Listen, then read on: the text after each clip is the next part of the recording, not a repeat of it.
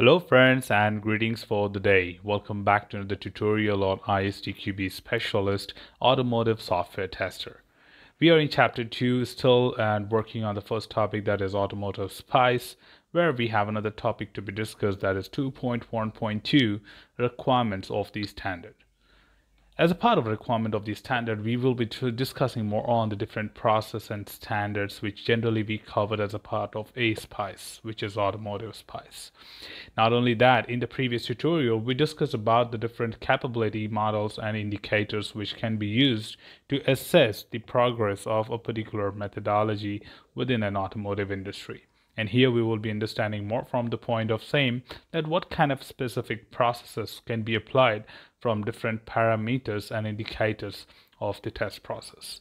So yes, ASPICE defines test process according to all process of the software and system development, which generally happens to be the same standard which we had from the parameters of the previous tutorial, which helped us to understand that what kind of generic parameters are available in order to assess the maturity of an organization.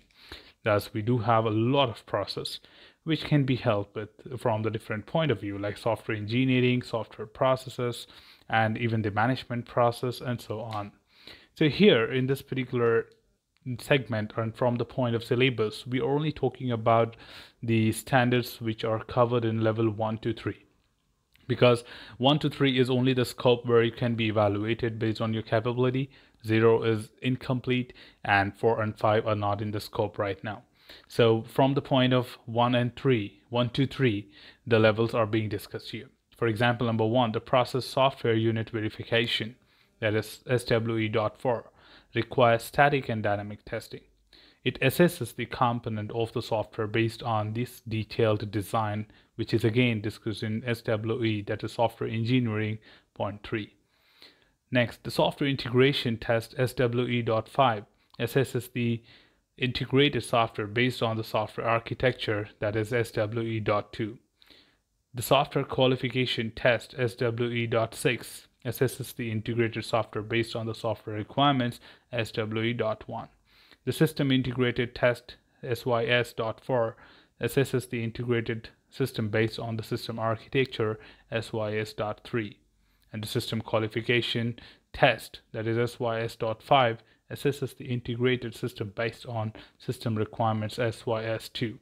So it is just to understand that what are different parameters which can be covered. So there are different process categories and different dimensions, but what we have covered here is between level 1 to 4. We do have level 4 and 5, but that's not in the syllabus. But for your information, I've just included a particular link in the description if you want to understand all other standards and all other parameters of this, how exactly the ASPICE works for the level 4 and level 5, and what are these SE4, SE3, SWE2, 1, and all. You can understand more about that detail. It's just that as part of the syllabus, it is not discussed, so we are not going to get into detail of that. But yes, I can provide you necessary information in order to know more about this. So if you want to know more about these different dimensions to be measured from the point of ASPICE, you can follow the description.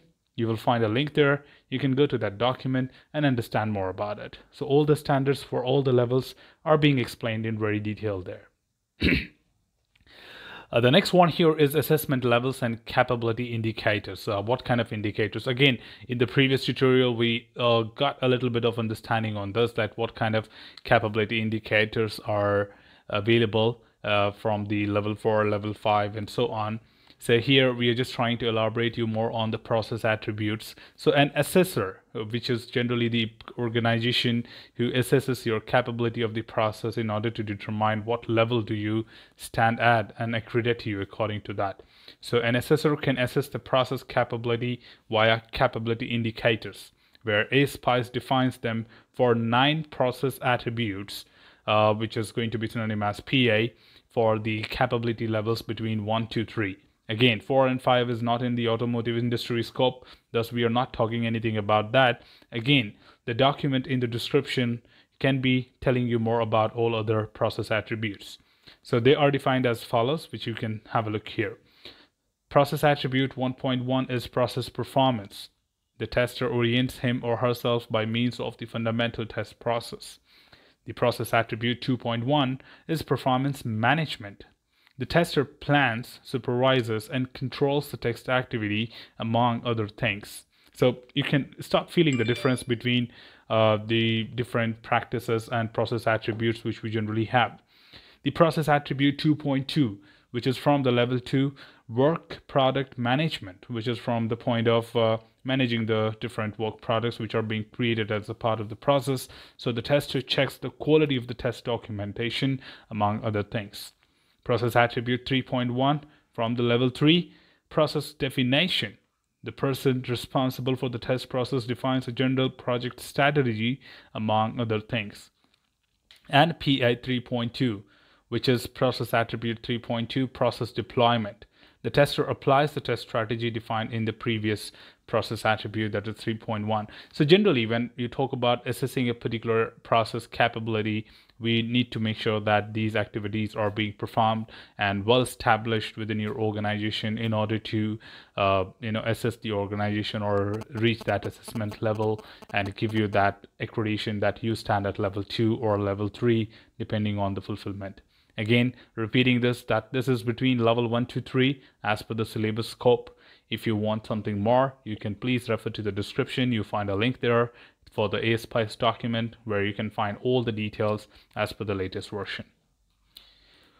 Well, nothing more. We have something more here, that is assessment levels and capability indicators, further understood in more detail, that what exactly, how do you measure them? And no matter you have the process attributes, you have the indicators which you're following, but still, how do I rate you? What kind of coverage or measurement which I can showcase to the organization that how much you have actually met that? Because, for example, if I talk about one of the process attribute is the work products. Now, work products can be maintained, but up to what quality have you achieved it? How well defined that is? How well detailed that is? So that's the most important thing. And we have different rating scales to be measure different process attributes which we generally assess. So yes, for the process execution, for example, the process attributes, various process attributes, ISTQB defines two types of indicators, generally the base practice, which is BP, and the work products, WP. In addition, generic practices like GP and resources are defined. The assessment of the process attribute is based on the implementation level of the indicators in the 4 rating levels. So these are the 4 rating levels on which you can rate each process attribute related to the base practices and the work products being generated. So we generally have the standards as NPLF. N stands for none, which means not fulfilled, 0 to 15%. P is partially, which means partly fulfilled, between 15% to 50%, and L is largely, which means 50% to 85%, and F means fully, which means fully fulfilled, is greater than 85% up to 100%. So for a process to reach a certain capability level, the indicators of the capability level to be achieved must be either largely fulfilled, because if that is not fulfilled beyond 85%, you need to rework on your process to further improvise it, and then we will reassess your process in order to mark you with that particular level. The indicators of the lower capability levels must be fully fulfilled in order to get the same. So yes, there are different criteria when it comes to different levels. For example, you're talking about level 4 and level 5. Even largely fulfilled can be given with that assessment report that you are accredited with level 4 or 5. When it comes to lower capabilities between 1 to 3, you can have fully fulfilled. That's a mandatory options there. So yes, this is what we wanted to understand as a part of it, but this is not in complete depth because we are talking about a certification program and we have a crisp syllabus to follow. So don't you worry, if you are not interested to get into the details of the ISTQB, that's fine, but if you are curious to know more about it, you can definitely go through the link in the description and get more understanding about the same. Otherwise, whatever we are discussing is as per the syllabus, so you're not missing anything important to be read and prepared for the exam. So that's all from this particular tutorial team. Should you have anything else, feel free to comment below. I'll be there to address your queries and answer them well. Till then, keep learning, keep exploring, keep understanding the context. Thanks for watching the video, team, and happy learning.